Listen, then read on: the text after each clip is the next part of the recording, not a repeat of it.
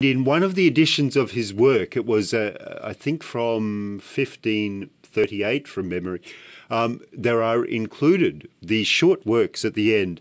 And, I was really struck by them. I thought, gee, these are such powerful works, particularly for me as a Benedictine. One of the things which St. Benedict suggests to us is that we should keep death daily before our eyes. Mm-hmm. And this was very much a characteristic of the spirituality of people in the late medieval period when Kempis was writing. So, I thought, this really is something which modern readers don't find too much of. It's something like, in our modern world, we tend to not to want to talk about death. We know it's there, but we'd prefer just to keep it kind of hidden away and refer to it as little as possible. Yeah. Whereas he brings it out there right in the open. So, I think this meditation of death in itself brings us close to wisdom, because in the end, it's a reality which we're all going to have to face.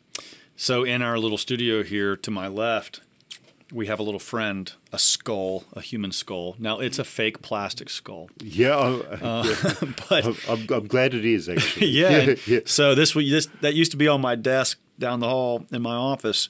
And when I started running this company a number of years ago, I learned, a lot of Catholic artwork of St. Jerome, working on his writings. And he always had this skull on his desk, or he's holding a skull, talking to it. Memento mori, remember that you will die. And so I Googled, searched, okay, how do I get a human skull and a fake one? I didn't think getting a real human skull would be the most prudent thing to do in my office, but this little plastic $40 human skull does stare at me and remind me that I'll look like him one day. And so that was a kind of a common practice, I think, amongst the great saints, is they really did things to remind themselves that the end was near. Of that. And I think it puts everything in so much perspective. Often we can get ourselves enmeshed in things which seem to matter so much, but when we put it in the context of the fact that we're going to, we're not going to be here forever, we think, well, does it really matter so much? What are the ultimate things? What really matters in the context of the inevitability of death and everything that lies beyond it? The opening paragraph to this work, Father, is great. My friend, so he's talking to us. It is most useful for you to call to mind frequently and assiduously the reality of your own death. This indeed is the one universal reality of our human condition. And so it's like, we have that saying here, there's two certain things in life, death and taxes, right? Yeah. Right. So it's the one universal reality, right? And then he says something interesting. He says, some are rich while others are poor. Some are masters while others are servants. Some learned while others are simple. And some are blessed by happiness and good fortune while others are struck down by misfortune and calamity. Yet all face death with equal certainty. And though death itself is a certainty, its time and manner of arrival are profoundly uncertain. Oh my God. I mean, it's stuff that we know, but you translate it beautifully. And I had mentioned to you before my favorite book that we publish, Humility of Heart. And in that opening paragraph of that work, he explains, hey, maybe you don't have to give all your money to the poor. Maybe you don't have to be a virgin to get holy. Maybe you don't have to suffer, but you have to be humble. Like, it's the universal thing. You have to be humble. Well, here, I kind of felt like this opening paragraph was like that, listing all these different states in life, all these different situations, but the one certainty is death. And I just think it was a powerful opening paragraph. Yeah, very much so. And, I think the more we keep the reality of death in mind, the less likely we are to fall into any sin of any kind, because you think about it, pride, envy, lust, wrath, and all of these things, think about death and they go away. Yeah. They lose their power, don't they? They do. Yeah. He says here on page 5, consider next your own self in your dying moments, and reflect upon the stains on your own conscience, your unatoned sins and your unamended vices. These, I love this line, these will all flood into your heart as a bitter torrent at that fateful time, like a river of regret or a stream of sorrow. I mean, this is some strong language.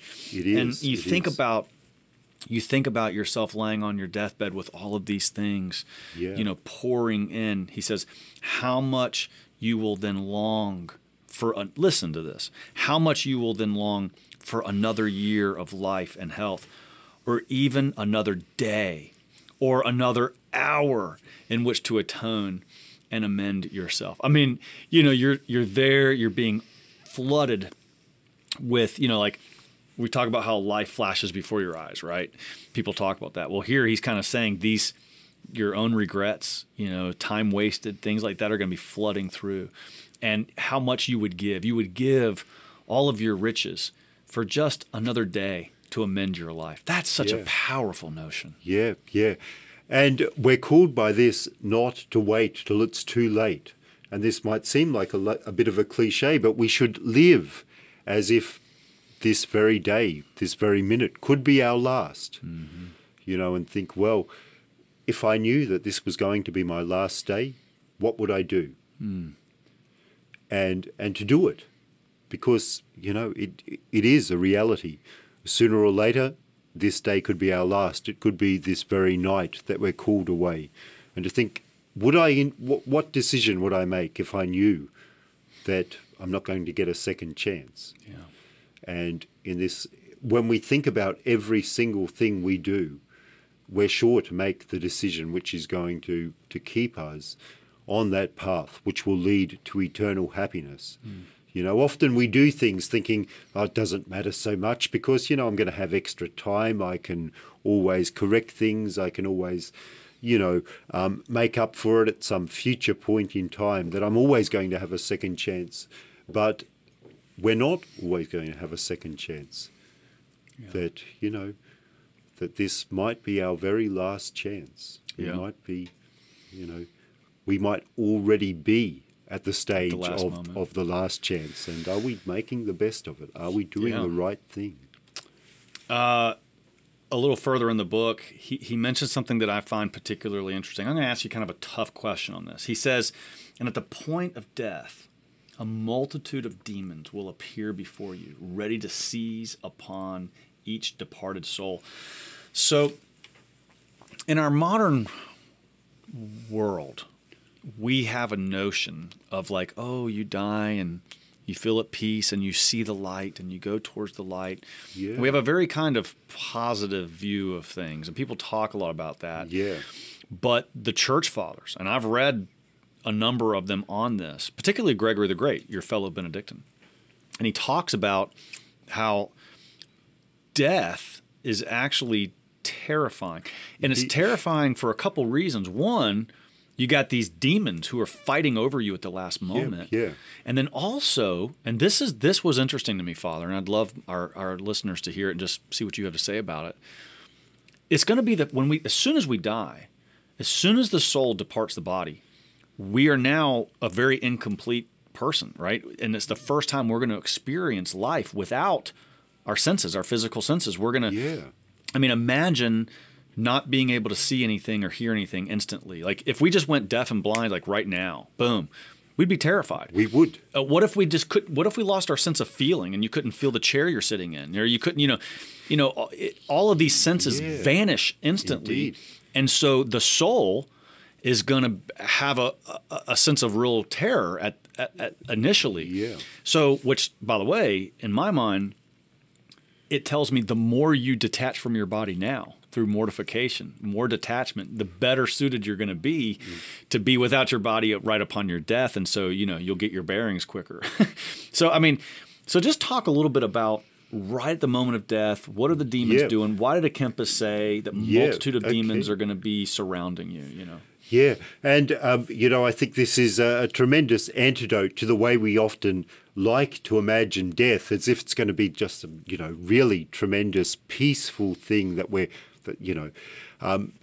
But no, I mean, if you think about the times in life, and all of us have been, well, most of us have been close to death at one point or another. We've been, either suffering from real physical danger, from some illness, from some real physical pain. And we realize that this is not, this is actually a pretty fearful thing. Yeah, yeah. And, death in itself is something which is quite, apart from being unknown, we're quite right to be afraid of dying. And to think about, well, not only don't we know where we're going, but our senses, everything which we've counted on is going to be taken away from us. Yeah. It's going to be confused as well. Yeah, exactly. Like you just imagine you just can't see or hear anything instantly. That would be confusing. Yeah. And you think, well, the closest we could probably imagine to this is if we were put into a very dark room, if our senses were all becoming very unreliable, we don't know what we're doing, we basically don't know who we are, and on top of that, there are these dark, fearful, terrifying things which are trying to seize us and doing their very best to confuse us. Father, sensory deprivation is a form of torture. It is. I mean, that's what the bad guys do. They'll do sensory deprivation, and you don't know if 5 minutes went by or an hour went by. I mean, like people get very confused and very concerned, and the anxiety it goes through the roof. People can't take it. Yeah. And so that's something that scare the hell out of us a little bit. So that we think, okay, that's what we might be looking at that at death. We will be looking at that at death, and ultimately, all fear emerges from our fear of death. The oldest fear is the fear of the unknown, and there's nothing which is more unknown than death and what it really means and what's going to happen to it. And if we knew that it meant that it was a full stop and that there was nothing, then we wouldn't be afraid. But we don't know. And this ultimate not knowing, I think, is the greatest possible fear there is.